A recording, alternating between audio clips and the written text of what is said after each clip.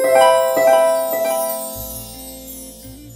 everyone, welcome back to The Early Show with me, Pastor Jean I. This week, we're going to be answering a question about education. But first, before we get there, I would like to thank the sponsor of today's sharing, who wishes to remain anonymous, but would like to dedicate their contribution towards all beings' liberation from suffering and to the attainment of compassion, wisdom, and true happiness. I would also like to remind you guys that there is a live streaming session coming up on the final Sunday of this month. So get your questions ready for me, and I'll see you then. So this week's question is, why is it that people today are more educated than ever before, but also unhappier? That's because there is a mistaken correlation between happiness and education. The questions you have to ask yourself are they educated in the right things? Or are they educated in things that will bring them down even further, that will deepen their samsara even more? What do I mean by that? Well, what is it that they're educated in?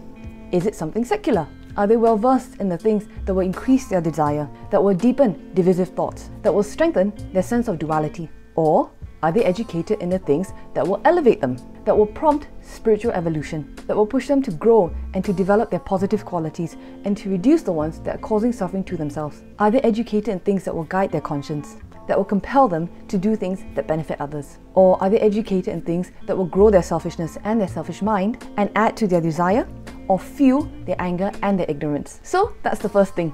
The other thing to consider is that just because we know a lot of things does not always mean that we apply them. A simple example is, how come psychologists and psychiatrists and therapists can have a fair amount of understanding of the human mind and human behavior, but they can still be unhappy, but they can still have dysfunctional relationships, but they can still cause pain to others?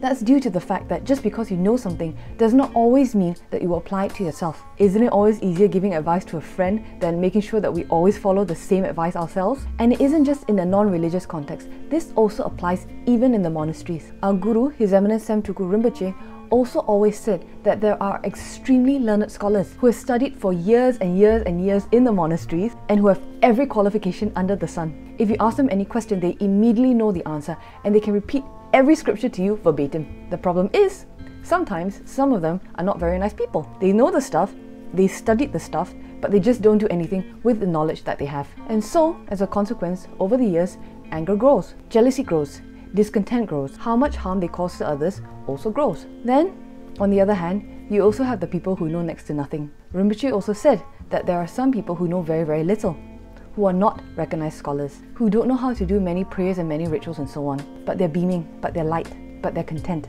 but they're not unhappy, even in their old age. So there are two things at stake here in answering this week's question. Number one, that just because you know a lot of things does not mean that you know the right things. What are the right things? How to treat people properly, how to take on more and bear more for others, how to exchange that selfish mind into a mind that benefits others. Number two, just because you know a lot of things, just because you're educated in a lot of things, does not always mean that you apply it. It's like going to the doctor when you're sick and the doctor laying it all out for you. This is your illness, this is what caused it, this is what the treatment is, and here's your medication. And then you don't do any of it. You don't take any of it. You don't change your diet, you don't take your medication, and you don't look into how to manage your illness. If you make zero lifestyle changes, how do you expect that you're going to heal? How do you expect that you're going to stop suffering? How do you expect that you're going to be happy?